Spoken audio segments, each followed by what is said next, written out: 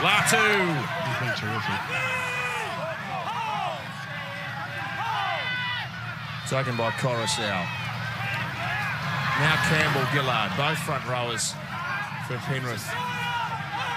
They've put their heads down when they've come back into the game in the second half. The Panthers by 2. Somehow, Cartwright, backhander.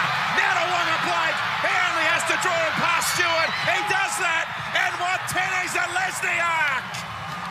He might have iced the comeback of the season. What an effort from Penrith. Oh, it's a brilliant ball again.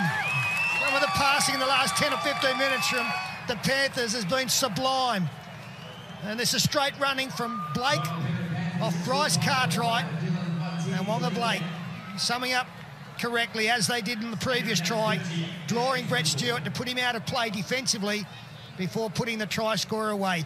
They even veered back towards Brett Stewart, so he was no chance of getting to Wateni's Lesniak. Those three lads you see there, they won an under-20s premiership together in 2013, and that was pretty much the right side attacking combination. Cartwright, Waqa Blake and Watene-Zelezniak. And they used to do that against their own age group all the time, but you just don't see it in the NRL because, I don't know, they get up in the top grade, they feel a little bit claustrophobic, they feel as though they've got to be a little bit more controlled. It's just nice this afternoon to see them, once they got their heads into the game, or once they just worried about playing, to be able to produce that sort of football. That combination's been coming through the system at Panthers for 4 or 5 years, and they just might have produced a try that gets them a very important win. Would you say, Matt, a tale of two halves here? Yeah, well, Panthers trailed 24-4 into the second half. And conceded that last try early. That's right. Well, it's a big kick for Peter Wallace here, who didn't come into the game as the #1 pick at goal kicking. He's one of 7 local juniors in this Panthers team today. Peter Wallace, Campbell-Gillard, Moylan, Watene-Zelezniak, Cartwright, Cleary and Leota. And this is a big play coming up. He tries to steer it towards the post, but it swings across the face. So still time on the clock. 4 minutes, in fact, and it's a 6-point margin. Quickly down to Brad Fittler. Yeah, still 4 minutes to go. That kick would have been nice. At City training, I ran up and down the field with Bryce Cartwright, and although that looked like a high-risk pass, that flick pass he does looks better than his normal pass. Quite odd.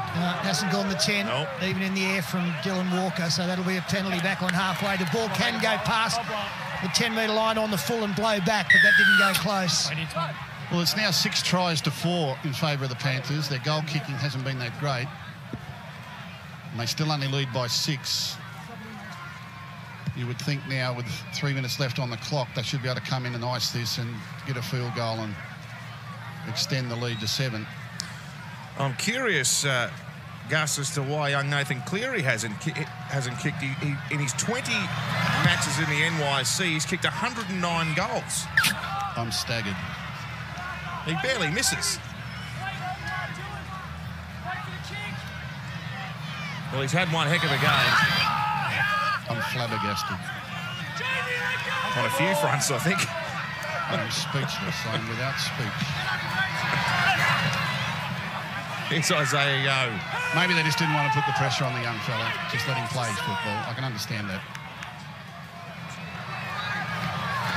Well, Manly will be very disappointed here if they can't find the 6 points to send it to Golden Point. They might need one more than that. They won't have an opportunity now because Moylan has stepped up, and as he did in the match they played last year here at Brookvale in round 10, he seals a field goal. That one gave Penrith a 1-point win. This one will definitely secure the 2 points. Yeah, very professionally done. Nice and calm. From the time they got the penalty, that field goal would have been on their mind. They set up nicely, and what they did, they set up some real attacking options either side.